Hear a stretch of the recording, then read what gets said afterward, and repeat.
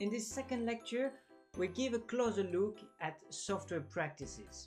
We use extreme programming as a navigator to discuss the practices of pair programming, test-driven development, or shared code base. As highlighted in our discussion with Cars, your ability to engage in these practices empowers you to take an active role in the development process, ensuring your design is what gets implemented. We can put extreme programming next to Scrum and Kanban in the approaches to agile development. However, Kenbeck developed it from the software engineering perspective rather than the development process perspective. It relies on 4 pillars that are compatible with other agile methodologies. First, simplicity. Actively looking for the simplest thing that could possibly work. We already recognize here the focus on minimizing complexity. Then comes communication with continuous knowledge transfer among team members through face-to-face interaction and appropriate drawing tools. It connects to Module 5 of software design. The third pillar focuses on feedback with a constant look for improvement and adjustment. And finally, it calls for courage by putting ego aside, raising issues, embracing reviews, and acting on feedback. Sharing code ownership. Project's failure is everyone's responsibility here. As the name of the approach suggests, extreme programming takes good practices from software engineering and pushes them to the extreme. However, these practices are still very much valid out of the approach. So let's look at a few of them. Let's start with testing, an essential step in the development process to ensure that the code does what it should. There's a whole range of software tests. In the Python programming assignments, we've used unit tests to check that each code's function behaves the way it should. It is the smallest unit of code you can test. Then integration, functional, end-to-end tests validate that pieces of code work together. Even systems work together. Finally, on a meta level comes performance tests that evaluate the software based on defined metrics. Test first or test-driven programming is an interesting idea to bring testing before the code implementation. At first, all tests fail, and as the code gets implemented, they gradually turn green. With this approach, tests become a specification. If all tests pass, the software complies with the specification and can be automatically released. As a designer, within this approach, you might want to keep a close eye to those tests as they shape actually the final design. Code review is another important element of software quality. Connecting to our discussion with Cars again, he walked us through such a process, taking on a task from the Kanban board. He edited a copy of the code on his machine to complete the job and pushed the code on the server. Then he opened up a pull request. That is the terms to tell the rest of the team, I completed the task. I would like to make a new feature available to our users. What do you think? Then someone else in the team, likely several persons actually, pick up the request and review the code. They test the code on their development environment and start the conversation. Is the code up to the standards set by the team? Does the functionality behave the way everyone expects? The conversation remains open until the necessary discussion and changes take place. When the team agrees, the pull request is accepted and the code gets merged with the shared code base. It is ready to be released to the users. Observe your role as a designer again here.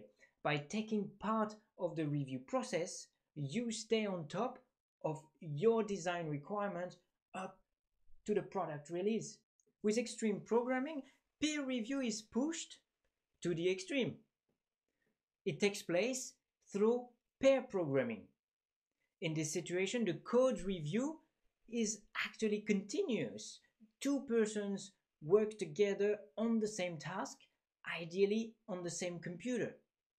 The driver is the one writing the codes, thinking aloud and explaining what he or she is doing. Writing the code, the focus is on the detail. The navigator is the one reviewing the codes and thinking ahead. He or she also answers the driver's questions and suggests what to do next. Communication is key in this approach, and both driver and navigator should continuously talk about the task at hand. It is important to switch roles regularly while sticking rigorously to the roles for the given period. For instance, the navigator should not touch the keyboard. But isn't it a waste of resources? Indeed, there is no sign of getting tasks done faster with peer review in the statistics. However, the code quality, the shared knowledge, and the social environment is greatly improved. It is indeed an excellent exercise for sharing knowledge and learning how to teach. By the way, teaching is the best way to check if you understand something yourself. Pair programming takes a great deal of patience but also confidence to speak up. You need to own what you know and be willing to admit when you do not know something. Basically, you learn how to give and take. We talked about collaboration, copying codes, pulling and pushing codes to and from a server. Here are some other needs. The team members work in parallel on multiple aspects of the product, from the user interaction to the network, data, hardware. The code runs on various devices, if only on the computers of the team members. It often also involves servers and prototyping devices such as Raspberry Pi. We want to experiment without the fear of losing what we have achieved so far. We want to keep track of which code we run for which version of our prototype and collected data. The backbone that supports all these needs is a version control system such as Git.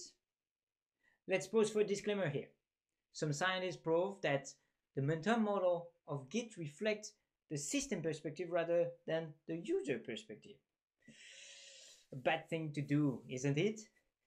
Our explanation of Git has been inspired for several years now by Alice Barlett's talk, Git for Humans, which I definitely encourage you to watch if you cannot make sense of the Git terminology. With Git, you have a repository, the directory that contains all the files of your project. A full copy lies on every team member's computer. A commit is a snapshot of that repository at a given time. When you commit, you attach to the snapshot a message that describes what changed and why compared to the previous version. It is attached to your name and the current time. Each commit is unique and identified by a hash, a unique reference to that specific snapshot of the repository. Here, we represent each commit as a circle on this timeline, which goes from left to right. Checkout is the time machine. At any time, it enables you to bring back to life a specific version of your code. You select the commit you want to go back to, and checkout will bring in your repository all the files as they were at that specific moment in time. It does not mean that you lose what you have done afterwards. Using the same process, you can travel to the latest commit as well. As we mentioned earlier, we want the confidence that we can experiment without fear. This is where branches come into play. A branch is a label that we attach to a commit, that snapshot in time. The default branch is master, here in black. Let's imagine a chart needs to be improved on car's building rhythm project.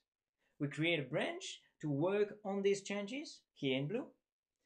What we did, we labeled the commit with the name change style COVID chart.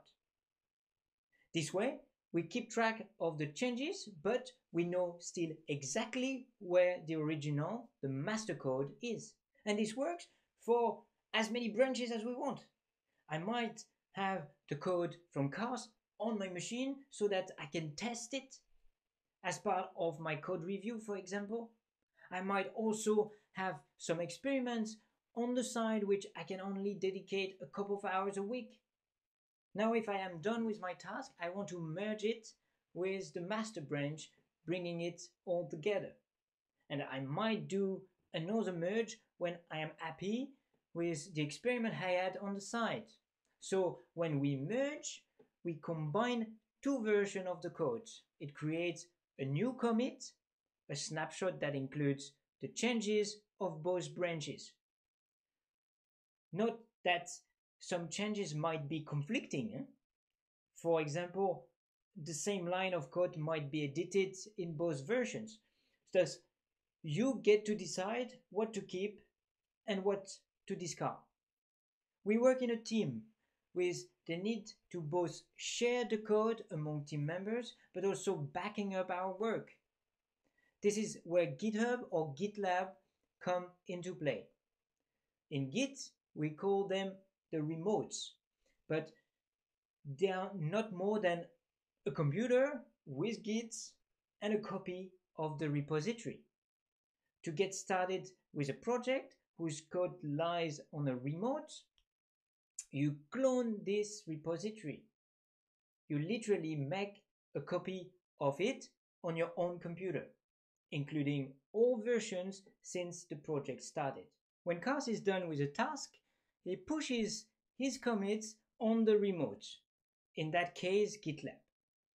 On top of Git, GitLab provides many social and project management features, as we saw with the Kanban boards, the pull request, with the ability to discuss the code. Responding to his call for code review, I want to test his codes on my computer. Thus, I pull the latest repository's version from GitLab, which includes Cars branch that is waiting for review. That's it for this brief introduction to development methods. We highlighted the activities and processes of software development, and we've looked at a concrete example of iterative prototyping. In the second lecture, we've looked closer to the software development practices such as testing, reviewing, and pair programming. Finally, we introduced Git, a version control system working together with a service such as GitHub or GitLab as the backbone of the development process. I invite you to explore further for the book chapter for this week. The knowledge exercise for this week focuses on testing prototypes. In the programming assignment, we will guide you through the steps of Git as well as pair programming.